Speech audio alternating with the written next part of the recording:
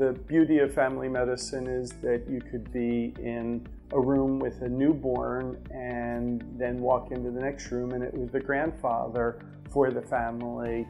Our program has a lot of interesting opportunities available to residents if they choose. I think that being in the Albany area affords them a community hospital at St. Peter's, as well as a university hospital and children's hospital at Albany Med. So our residents rotate at both. It's a best of both worlds opportunity that very few programs in the United States can offer.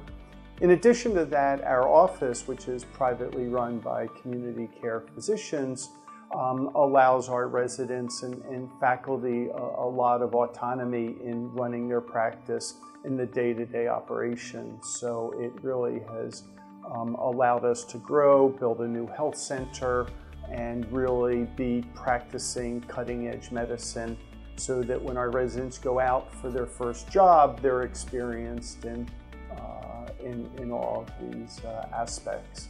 I think our program stands out for people who are interested in making reproductive health part of their practice, particularly abortion care part of their practice. So my name is Lee Stetzer. I've been on the faculty here since graduating from this residency program in 2008. And my role is mainly with reproductive health. But part of my duties include being medical director at Upper Hudson Planned Parenthood, our local Planned Parenthood affiliate. So our program has a really close affiliation with them. We have both medical students and especially our residents come over if they're interested to provide all the services we provide at Planned Parenthood. So residents have a chance to be very hands-on. We also provide the same reproductive services in our office too. So a lot of residents provide medication abortions for the patients here. We do a lot of colposcopy, a lot of long-acting reversible contraceptives, of course, including LEAPs.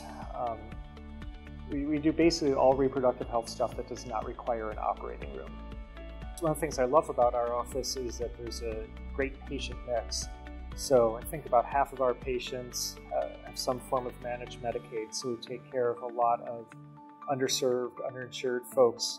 A lot of refugees in the area come to our office, so we take care of a lot of folks who are recent arrivals from places like Afghanistan, Pakistan, Sudan. Seems to be a huge community in this area that comes to our office.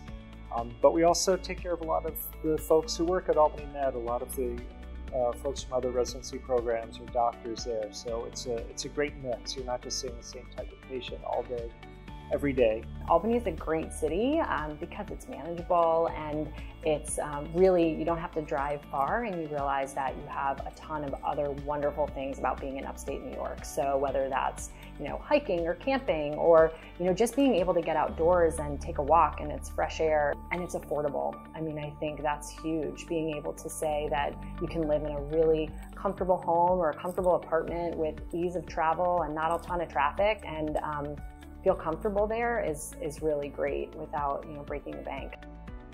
Our graduates can go forward and do anything anywhere. I don't think you need to be in a rural program to be a rural family doc. You just need to be well trained. Albany Family Medicine to me, personally having experienced it and now being as faculty, is a family first and foremost always.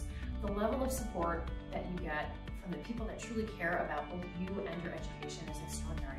And I think quite rare, and I feel grateful for it every day. I say thanks for it all the time because I know I come to work and I'm happy to see the people that are here, and I feel proud of our residents, and I feel proud of our faculty, and that's a really wonderful thing.